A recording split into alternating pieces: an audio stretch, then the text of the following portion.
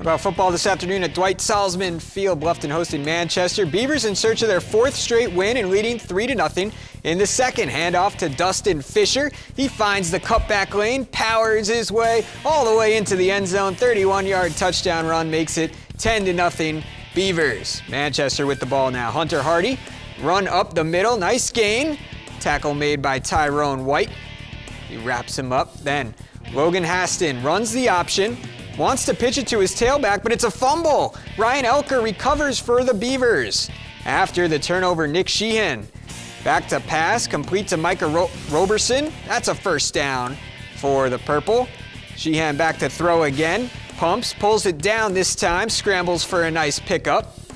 And that sets up this play. Handoff to Fisher. He bounces it to the near side. Makes a guy miss, and look out, he's gone again, this time for 50 yards. Huge day for Fisher, 148 yards and the two scores. It's now 17-0 Bluffton, and later Bluffton rolling. Sheehan scrambling to his left and hits Roberson again. Another first down. Beavers win 24-16. They're now 4-3 on the season and 4-1 in the HCAC. Nice job by Denny Dorrell.